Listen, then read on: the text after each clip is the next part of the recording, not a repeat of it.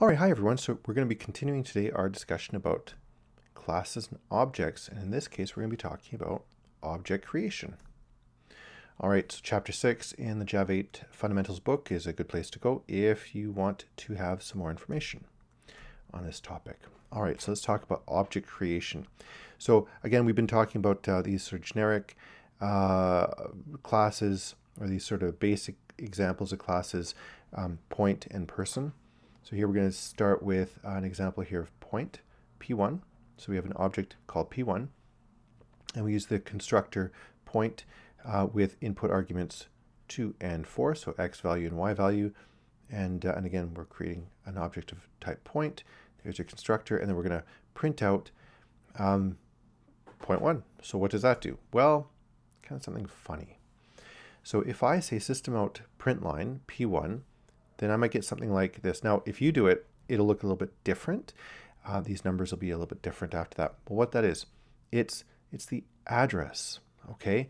It's the address, the location in memory where that object P1 is stored. So again, if you think of an SD card like that, these objects would be stored somewhere inside of the SD card and are written to and retrieved as needed. All right, and the location is, well, that address right there, that bizarre looking number right there. So that's what happens if you try to print out the object P1. But really what we want to be doing is printing out attributes of P1. So instead what we would do is we do something like this: system.out.println, and then you have your double quote there that ends with a double quote there. That means we've got a string. That string is going to begin with a parenthesis. It'll end with another parenthesis. And then we use the concatenation, this addition right here, right there and there, to say right after the parenthesis, I want to see the x value of P1. Then I'm going to put in a little mini string right here, which will be a comma and a space. And then I'm going to put a concatenator there and another one right there. And I'm going to want to have the value of the y characteristic of P1 printed as well. Okay, and so it would print something like this, where that's the x value, that's the y value, and then there's your comma and space, and there you've got your closing parenthesis and your opening parenthesis. Okay, so that got placed right there, and that got placed right there. And that's typically what we actually want to be printing out when we are looking at our objects. All right, so a constructor may only initialize some attributes and leave others uninitialized, okay, when we're constructing. So here's an example right here. We got a class called person tester, and in it we've got our main method right there. And we're going to construct Jim the object from our constructor like here.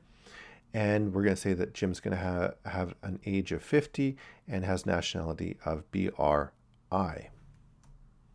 Now we can initialize Jonathan with, we can create an object called Jonathan of type person. Here's our constructor right here. And we're going to assign a nationality of Canadian or Can, and 65 as an age to Jonathan. Now from there, we want to create another object. This time we have an object called Alan. And so Alan, instead of specifying what Alan's nationality is going to be, like we did in the case of Jim and Jonathan, we're going to say that Alan's age is 75 and Alan's height is 1.80 meters, which we didn't do in the case of Jonathan and Jim. We also have Mark here, and so Mark can be initialized to all 4 of those really important parameters: age, nationality, weight, and height. Now you'll notice that we only did that for Mark. We didn't do it for Alan, we didn't do it for Jonathan, and we didn't do it for Jim. The other values will basically be initialized to default values, okay, like 0. All right, so what happens if we visualize this? Well, if we visualize it, we take a look at what happens to Jim. Jim is a person, okay? So the object type is person. The age was specified, the nationality was specified, right? And our weight and height, though, were not specified, so they'll be initialized to 0. Jonathan, same deal. Age was specified, nationality was specified, but weight and height were not. Alan, on the other hand, had a nationality that was initialized to null, age to 0 because no age was specified, but weight, oh, I guess it was weight, not, that wasn't age, it was weight. It was weight 75, not age. And then height was 1.80. And then finally mark, everything was specified. We had age, we had nationality, we had weight, and we had height. So a constructor may only initialize, sometimes will initialize some attributes and leave others uninitialized. All right, so we can see this again right here. So point P1 is an object with 3 and 4, x is 3 and 4 is y. Point 2, same thing. Oh, there should have been a comma right there. We would have had -3 and -2 values initialized. Point 3, on the other hand, we're not initializing y.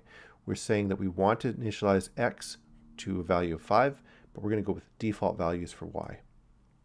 And then with point P4, we say that we don't want to specify what x is, but we're going to specify what y is with an initial value of -7. All right, and here's how it sort of looks right here when we visualize it. So we have an object P1. That should have been of type point, not person. X is set to 3, y to 4. That should have been of type point, like that. P2, okay, is -3 and -2 at initialization stage. Then, whoops, that should all be point. Okay, so point, we are initializing x to 5, but we're not saying anything about y. So y gets set to 0, its default. And P4, again, this is type point. And x is going to be set to 0 because we're not specifying it, so it goes to its default. And y gets set to -7 like that. All right.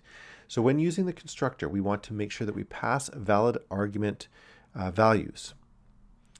The type of each argument, is it a string? Is it an integer? Is it a double precision floating point?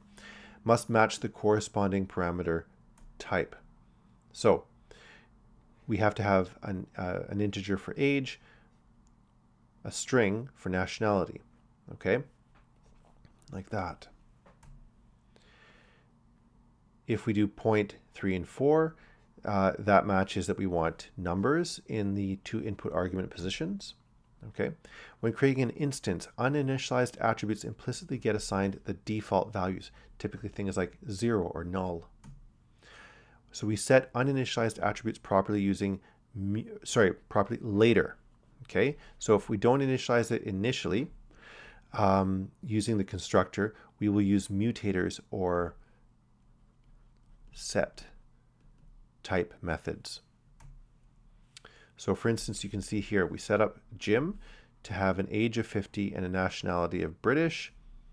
And then afterwards, we apply 2 set or mutator methods. So Jim, we set weight to 85, set height to 1.81. All right, and there you have it, object construction.